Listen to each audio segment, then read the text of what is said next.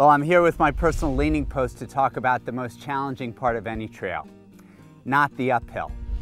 Uphills are actually not that hard as long as you take your time and keep your head down and keep moving straight ahead.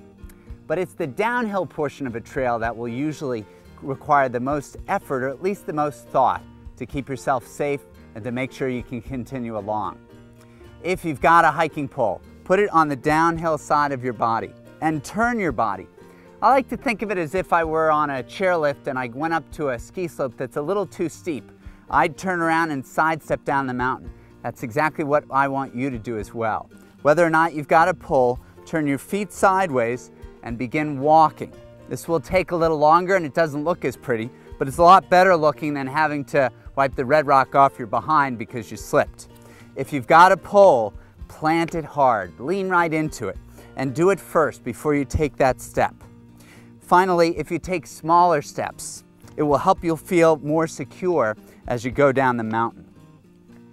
Now, some people slip, and that's fine. Slipping won't make you fall. It's slipping and panicking.